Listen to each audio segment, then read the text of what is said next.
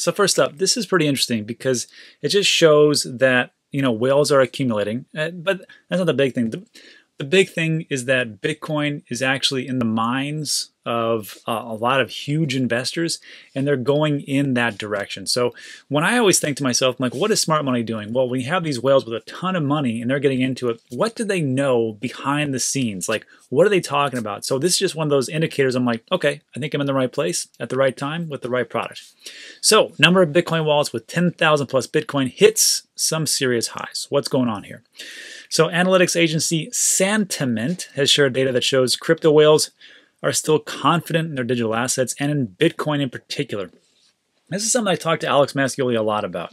Alex is the head for institutional investment over at bQuant. And I say, hey man, what are people really asking for? Because is it just Bitcoin, or is it like Ethereum, or is it XRP, or is it Tron, or what are they asking for? And he's like, look, it's always Bitcoin. They're always talking about Bitcoin because that's what people know. And of course, people will say, well, it's not the fastest, it's not the best, and it's old technology. That is true, but it is battle tested and it's never been hacked, and people know about it. And I think it's going to do well in the short to midterm. Now, long term, in 50 years, I have no idea. I have no idea. I can't remember. I can't even tell you what's going to happen tomorrow, obviously.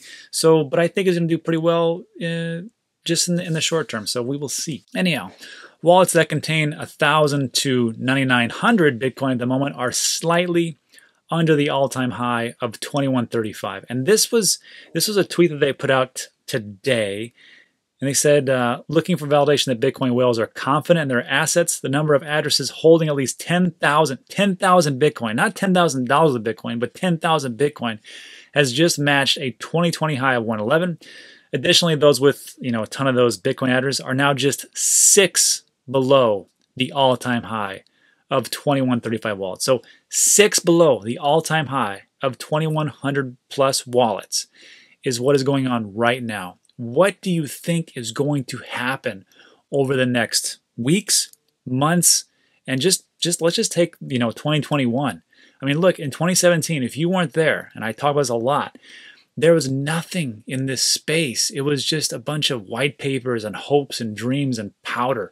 There really wasn't anything else out there. We just thought it would actually happen, and that institutions weren't getting into it. You didn't hear big names. I mean, hell, I remember when there was a tweet from Katy Perry where she talked about, look, I have these crypto claws, and it was just her nails, and the price went up, and I'm like, this is ridiculous.